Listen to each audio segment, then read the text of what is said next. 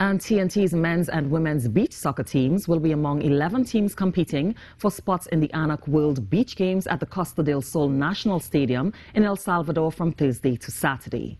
The men are among 7 teams, and the women 2022 Bahamas Beach Soccer Cup winners, one of 4, keen on qualification to the 2023 Games, scheduled for August 5th to 11th in Bali, Indonesia.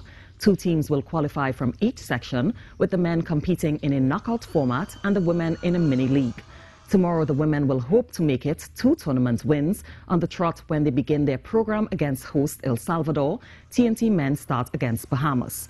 Both teams are coached by former national beach soccer player Chad Appoo and will fine-tune ahead of the May 2023 Concacaf Beach Soccer World Cup qualifiers in Bahamas.